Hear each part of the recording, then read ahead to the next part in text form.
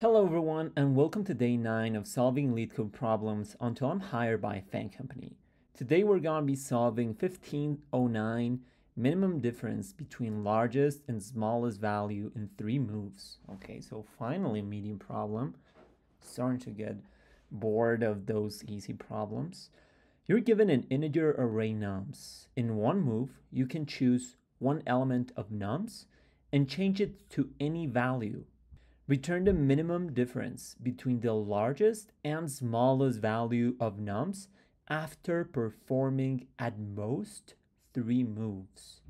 Sounds interesting. So example 1, we have nums 5, 3, 2, and 4, and our output here would be 0. We can make at most 3 moves.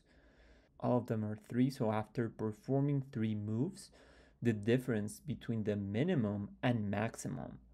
So yeah, we have to return the minimum difference that we can get, right? Which really is, well, yeah, of course. So at most 3 moves, we didn't need to use 3. We could have used 2 and changed 3 to 2, 4 to 2, 5 to 2, right? Those were 3 numbers, right? Which is basically telling me that since we can change 3 numbers, the numbers that we need to get is basically the third, or actually the fourth largest number and the fourth smallest number that there is.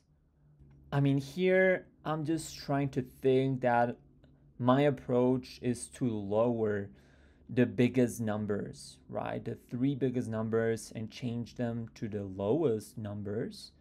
But maybe that would not work for every case, right? Maybe we could have a special case in which we would have to change the minimum to another maximum. Like for example, in this case, we're going to use the second example, right? Output should be 1. Let's just write it here down. Right, we could have them probably in a heap, or, well, basically sorted. So nums would actually be 0, 1, 5, 10, and 14. So if we start iterating from left to right, we could basically delete 0, change 0 to 1 to make it the second smallest value, or 14 to 10. Since this is a bigger difference than 0 to 1, we would again change this to 10, basically, and put our index here, right? So we have done one change. So this is basically after one change. After the second change, we're going to have again 10 and 5 or 0 and 1. What's the bigger difference? Well, the bigger difference is indeed 5 and 10. So we are also going to change this to the smaller number. Like we're going to have 5 as our maximum value. We would actually not really need to change anything, but just to have it clear, like the maximum value would technically be 5 now. Right, so this was after the second change. And once again, we can do the same thing for change 3. So we can check, okay, so 0, 1, or 5 and 1. Well, this is definitely the case. So our index would move 1 to the left, but the maximum value would now be 1. And now we would get the difference between those two. And I believe that would successfully return the minimum difference between the largest and smallest value, right? Of course, this algorithm would have a time complexity of O of n log n. It's not linear, but I believe it's good enough for this type of problem. So we should actually just go ahead and start coding this up. We have nums, which we're going to be sorting.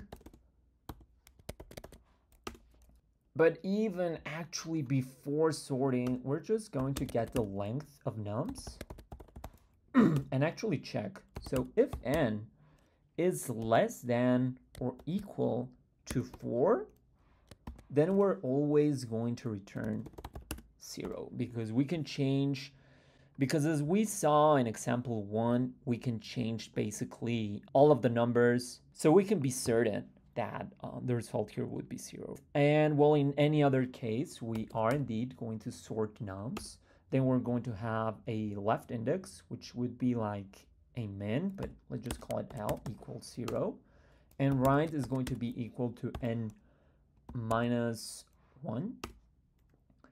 And well, actually, we're just going to have a loop. So for I in range of 3, right, which is the amount of times we can do a change, we're going to start checking, right? So we are basically checking, okay, so 5, right, so we're basically checking here, this would be 14. So 1 minus 0, this is 1, or 14 minus 10, which is 4. So which one is bigger? So if this one is bigger, we're going to change L plus equal 1. And else, we're going to do R minus equal 1. Actually, I believe after our for loop, we would simply return nums at R minus nums at L. Okay, so 3 test cases have been accepted. And well, let's see what happens if we submit this. Okay, so we have a wrong answer. Okay, so what I'm thinking here is that even though our algorithm would technically be correct, we are missing a special consideration. The difference here for both the left case and the right case would be 0. So it's just going to use the default one that it has, which in this case is basically going to be else, which is R minus equal 1, right? But the problem here is that we have already, like, here we would need to traverse twice 6 to finally change to a different number. Where instead here, if we would have changed L, 1 to the right, now we would be 1 away of finally changing 1 to another number. And in this case, we would have successfully returned the difference, the minimum difference, which is 6 minus 4, 2. This could probably even be a very big number, right? Which actually just leads me to do an algorithm that would include just checking all of the possibilities, which is not, even though it sounds terrible, it's actually not going to be that bad, since all of the possibilities are, well, here we have one scenario, which is 3.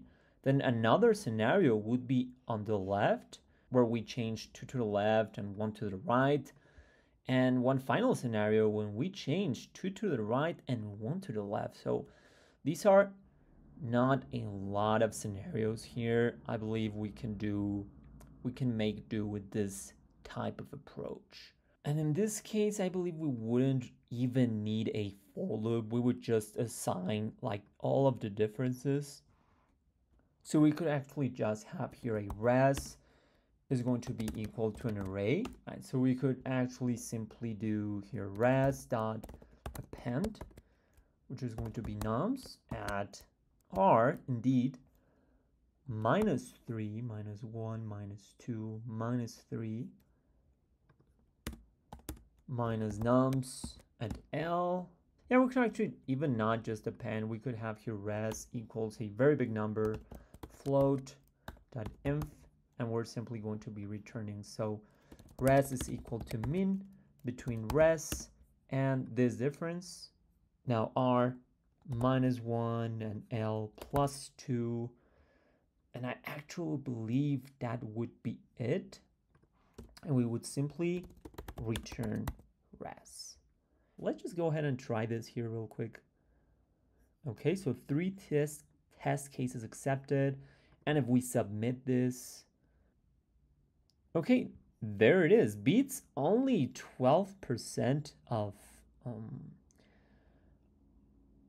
the results, and memory-wise, it's also not very efficient. Okay, so actually every single of these solutions uses an O of n log n approach, so this is actually very efficient. Probably this is not as greedy as we would want it to be, but really, like, for me, this is constant time. So I guess I'm very happy with this solution. And well, yeah, I believe that would be it.